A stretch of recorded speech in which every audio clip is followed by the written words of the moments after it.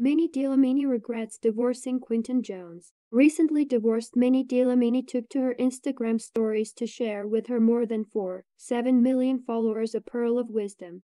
Minnie Dlamini advised her followers not to divorce. Considering that she recently got divorced from Quinton Jones hardly a month ago, the advice was well received and taken to heart by many.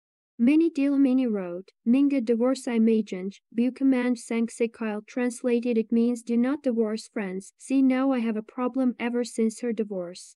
Minnie Dlamini has been seen out and about a lot, something which she has not been doing during her marriage days. Some even joke that she could not wait to go out and mingle with others. Every week she has been attending events and looking good. Her latest cryptic message, however, could have been attributed to the current cold spell that has engulfed South Africa. In her message, Minnie Dlamini put in a freezing emoji. Now that she is single, it would mean she is spending her nights alone. It would not mean she regrets her divorce. She now has a problem of not getting warm at night. Some sources revealed that Kana had said he just need to take some time when he was asked about Mercutio. Thank you for watching. Please subscribe to my channel.